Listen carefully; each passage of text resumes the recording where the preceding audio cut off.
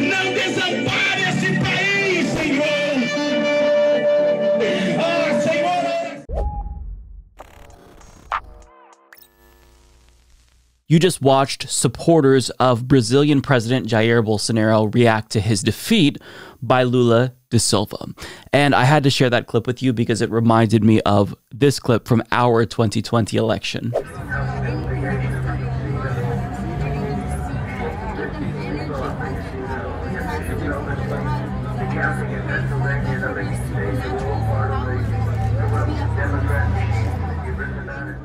The parallels here are striking, but that's not the only similarity to our election. So, much like Donald Trump, Jair Bolsonaro is reportedly coping hard. As Washington Post correspondent Vincent Bevins reports, after losing the election last night, Jair Bolsonaro apparently isolated himself in the presidential palace, refused to speak with ministers, and went to bed. Haven't heard from him since. Now, at the time that I record this video, we still haven't heard from Jair Bolsonaro. He hasn't broken his silence yet, although he is expected to address the election later on today. So perhaps by the time that you see this video, that will already have happened. The problem is that a lot of people are expecting him to declare fraud in the same way that Trump claimed that the 2020 election was rigged, because Jair Bolsonaro has already been conspiracy mongering about the election, and foreign allies to Bolsonaro like Steve Bannon are already claiming that the election was stolen.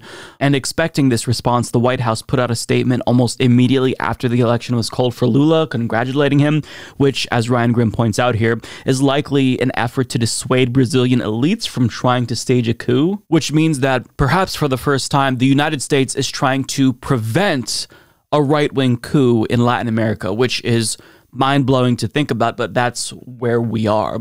Bolsonaro is trying to replicate the style and tactics of Donald Trump, and as a result, it seems as if he may try to use the military to stay in power despite losing the election.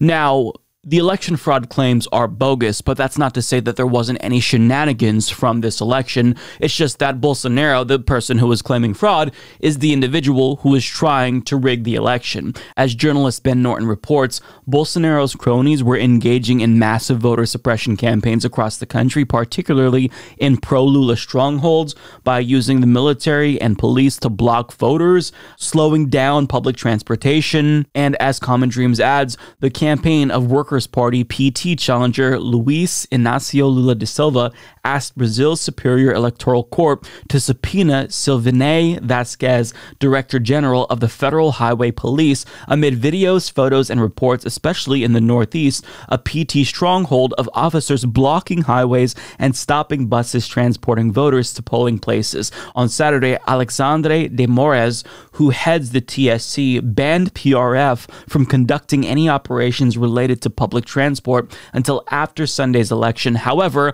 according to PRF figures reviewed by the Brazilian Report, routine vehicle searches soared by 80% Sunday compared with October 2nd, the date of the first round vote. De Moura said Sunday that none of the voter bus surveillance operations, which according to PRF involved traffic code violations, prevented people from voting, although he said there were delays in getting to the polls. And that is a typical voter suppression tactic. You don't block people from voting, but you just slow it down, make it more of a chore, make more obstacles for them to overcome, so hopefully they will be dissuaded from voting and give up. But despite all of that, Lula da Silva still won. Now, it was close, mind you, but he won nonetheless, despite efforts to suppress the vote. He won by less than 2 points, and I think that that is important because it proves that a strong pro-worker populist can still defeat fascists. As I've been saying on this program for years now, the antidote to fascism is not corporate neoliberalism.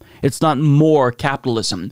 It's a strong pro-worker candidate who can address the economic concerns of the people who were radicalized by fascist demagogues in the first place. And now, because of Lula da Silva's victory, well, the Amazon rainforest has a chance of surviving because he is pledging to end deforestation, which means this is a gigantic victory, not just for Brazil, but for the entire planet. And this is massive because Lula da Silva created a blueprint once again for countries everywhere to follow. the rise of fascism is not happening in a vacuum. There are reasons why this is happening. There are reasons why people and populations across the country are more susceptible to radicalization, and we have to stop fascism by having the antidote to fascism, which is a populist, pro-worker leftist to respond, to fight back against these fascist populist demagogues who are rising up across the globe. So this is really just great news, and I know that Michael Brooks would be so happy about this because more than anyone, he elevated the importance of the Worker Party, particularly Lula da Silva's politics, on his show, and he would be so happy to see this result. It's exactly what he anticipated would happen. It was the strategy that he promoted to be pro-worker, and now he was proven right, and I know he'd be happy to see this. So just some really good news.